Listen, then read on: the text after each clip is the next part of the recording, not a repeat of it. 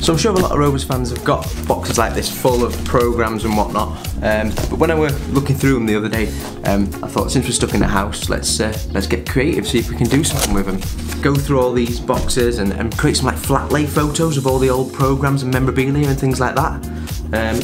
We'll see what happens, but I'll probably just end up getting distracted with all the old programmes and all the old memories. So we sorted all the programmes and tickets and press passes out. So we've got home programmes, away programmes, press passes and tickets, but I'm sure some of them are missing because I haven't got a single one. 607 season, and that one, they're from the 80s, I wasn't even born then, so I don't know how I've got them. What's that, 83? I've kind of commandeered the dining room table to do this, made it into a little makeshift studio with the lights and whatnot. So these are some of the earliest tickets I've got. Tranmere Rovers 2004. Weirdly, I remember that was a 0-0.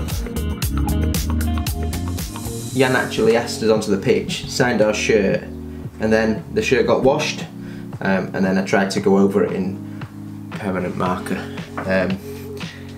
It didn't work, as you can see.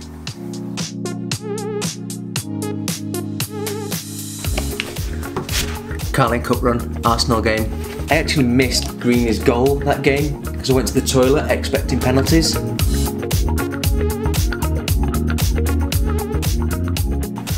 I think for that season we must have had 2 season ticket booklets, Bellevue and Keepmoat.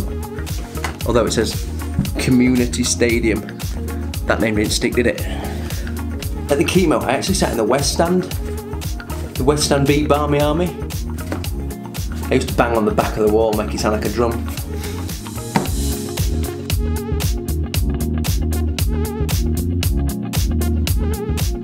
This is when I started working for the club.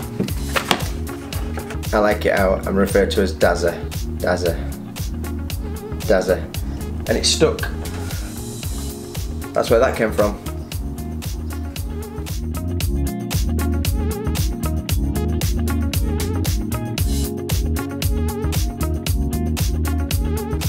...2008 playoff final, Rovers Leeds. Did anyone else feel really nervous that game? Like, more than usual. Also, found this Newcastle away. Anyone remember Martin Wood's penalty? So actually that's the Southampton programme, but I think it was the game after Billy scored that goal. What an emotional night that was as well. April 2013. We all know about this game. Colchester away.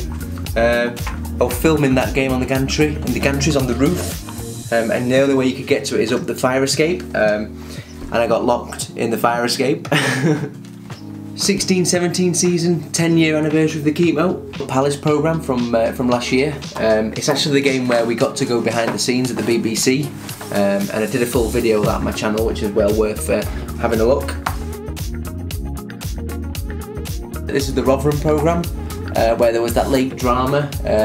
We love getting one over on Rotherham, don't we? And this is the latest programme that I've saved. This is Rochdale at home in February this year. That was my last home game before the lockdown.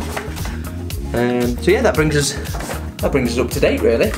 I'll be posting the best of the photos on my Instagram. I'm at RoversDazza if you want to follow me on there. And as always, give this video a massive thumbs up.